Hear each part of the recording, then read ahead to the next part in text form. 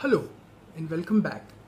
It has been a very heady experience listening to all these inputs about the logics and logistics of the linkages between openness and education. As you must have figured out by now, there isn't really a clear consensus about what it means to be open and how we achieve a state of being open.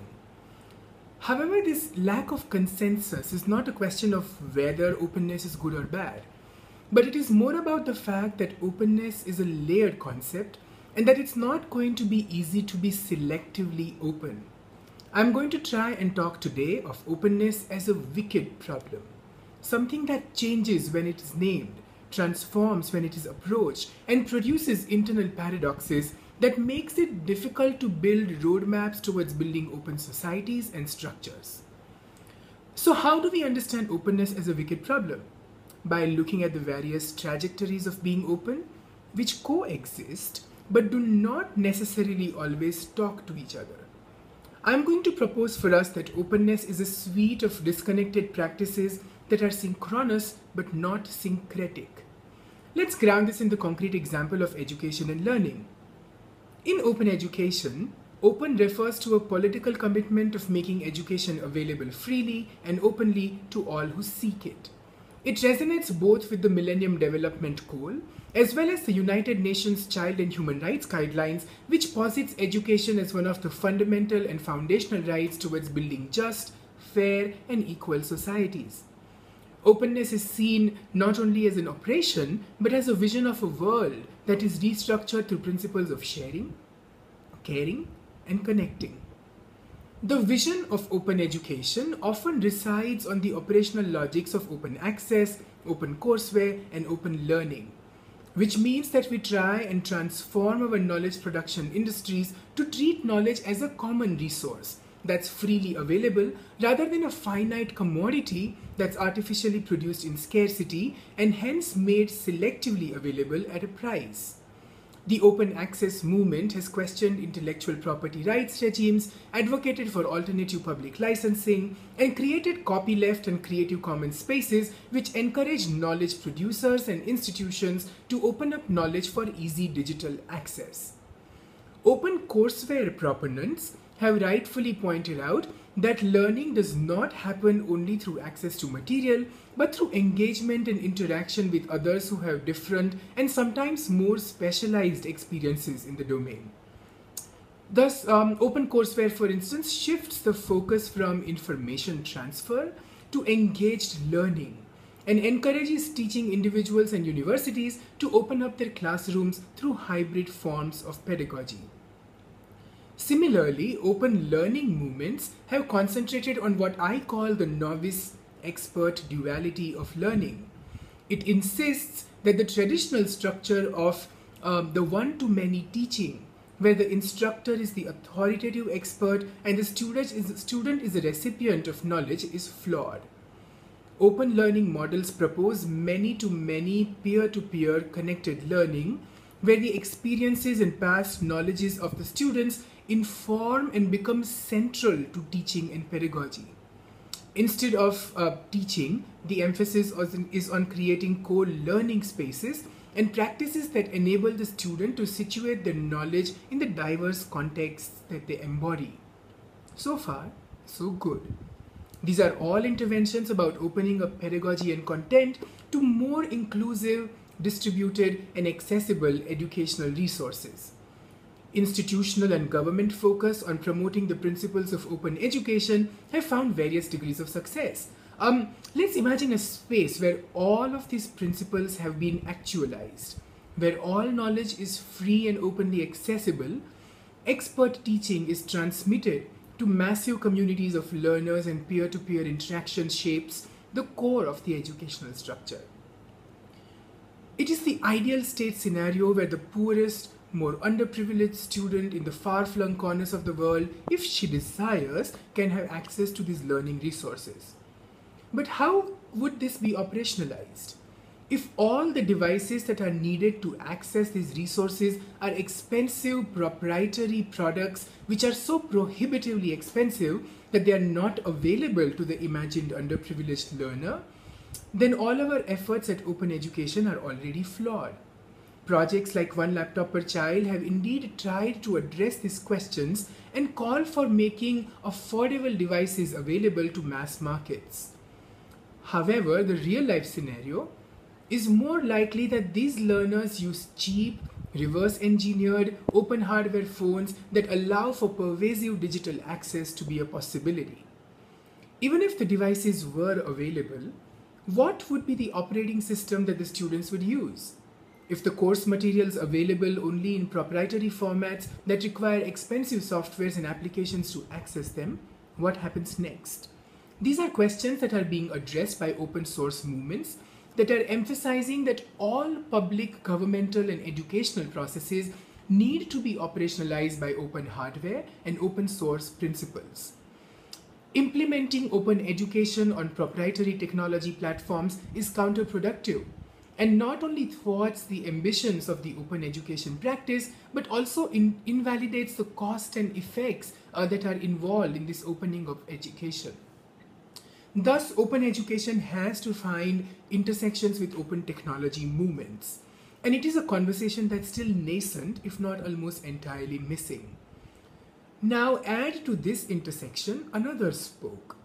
Let's say that the open processes of education have been established using open technology standards and protocols. Who gets to access this connected learning environment?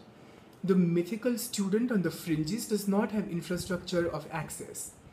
Even in countries like India and China, where the mobile revolutions are connecting new communities to the internet, access to web resources is expensive. Infrastructure for electricity, networks, and connectivity cannot be taken for granted. In such situations, private internet companies and internet service providers like Google and Facebook become the champions of providing infrastructure. For instance, Facebook's non-profit foundation Internet.org is rolling out free access through regional telecommunications operators for those who cannot afford internet access. However, when they do provide this free internet access, they also collect and track data about usage, habits, likes, dislikes, needs, demography, location, and identity of the users. The access to common resources is not necessarily free. It is exchanged with data, which is the new currency of our quantified societies. What happens to this data? Who it is sold to? How it is used to influence behavior ranging from consumption to political voting remains opaque. So the most vulnerable are made more vulnerable as they are granted access to resources which are supposed to empower them. These are questions of open governance, where activists are demanding structures of transparency, accountability, and responsibility from those who broker and mediate our data. In order to create a safe learning environment that grants open access through open technologies, we will need a complementary structure of open governance and regulation. And if this is not complicated enough, there is a set of problems that still remains unanswered. If the role of the digital is to convert memory into storage, so that what is known is archived, and only that which is remembered, and that is remembered which has been archived, what happens to all our data when it gets stored in different non-forgetting archives? One of the privileges of learning environments is your capacity to make mistakes, to explore dubious territories of thought and argumentation, of playing the devil's advocate sometimes in attempts to learn about different perspectives. Classrooms are like Vegas. What happens there often has to stay there. But in connected open learning environments, everything that you do know, everything that you do is known. Everything that is known is stored. And everything that is stored is open for permanent remembrance. There is no disowning of that history. The trail of cookies points right at you. And in the future, which we cannot even imagine, these trails are going to hold the learner accountable, responsible, and culpable for things that they might have said within a different context. Does the learner have the right to be forgotten? Do they have the privilege of remaining anonymous? How shall we build systems of openness that allow for opting out, giving learners control of not only what to learn and how to learn, but also what can be known and remembered of what they learned and how they did it? New dialogues will then have to be forged with activism and intervention around open data that remind us that data storage is not benign, and open data comes with pitfalls and dangers that are often underplayed or not made visible in the open up everything debates. My proposition then is simple, even as it addresses a complex problem. In order to think about open education, we will need to dislocate our attention from the narrow scope of the classroom and start looking at an entire complex of learning and knowledge production that's created by processes of governance, regulation, licensing, ownership, sharing, infrastructure, code, control, and consumption.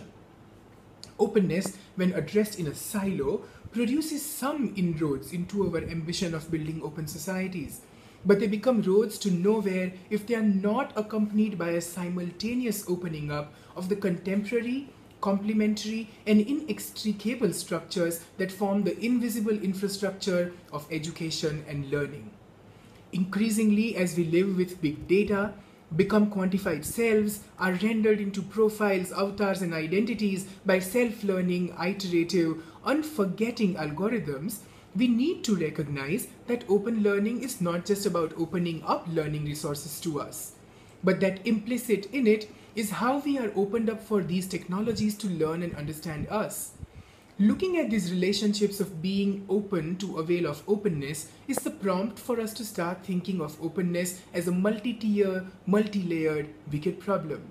And like most wicked problems, it will necessitate new strategies and tactics for resolution.